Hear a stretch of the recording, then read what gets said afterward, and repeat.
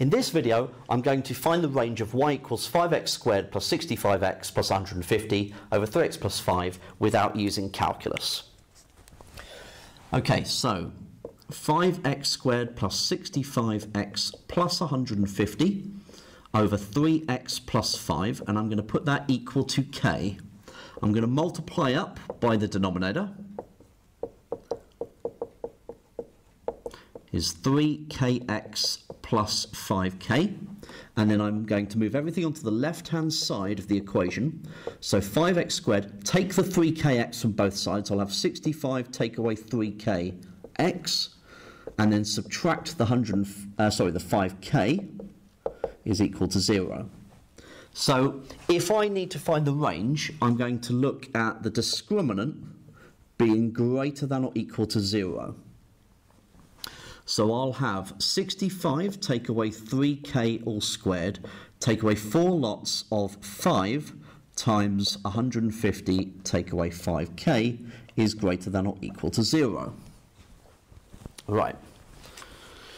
So 65 squared is 4,225.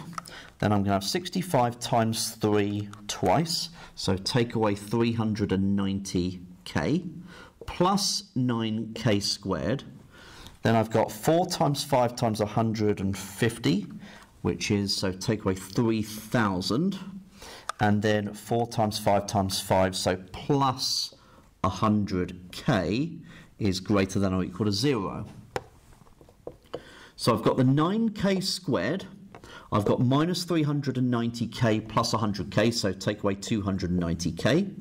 4,225, take away 3,000 is 1,225, is greater than or equal to 0. Right, now I'm going to pop that into my quadratic solver to factorise it. So 9 minus 290 and 1,225.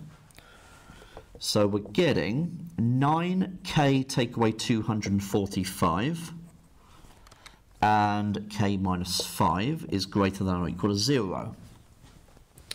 So this is a parabola on the k-axis. Now, that 245 over 9 is 27.2 occurring. So this will be 5, and this will be the 245 over 9.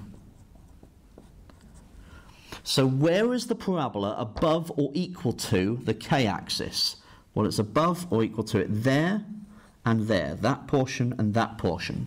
So k must be less than or equal to 5, or k is greater than or equal to 245 over 9. So the range of the function would be y is less than or equal to 5, or y is greater than or equal to 245 over 9. Now, if you need that in set notation, that would be y belongs to the real numbers, such that y is less than or equal to 5, union y belongs to the real numbers such that y is greater than or equal to 245 over 9. And if you want it in interval notation, then y belongs to curved bracket for minus infinity up to 5 with a square bracket because we're including it, union 245 over 9 with a square bracket because we're including it, to infinity with a curved bracket. And so that is how we can find the range of this function without using calculus.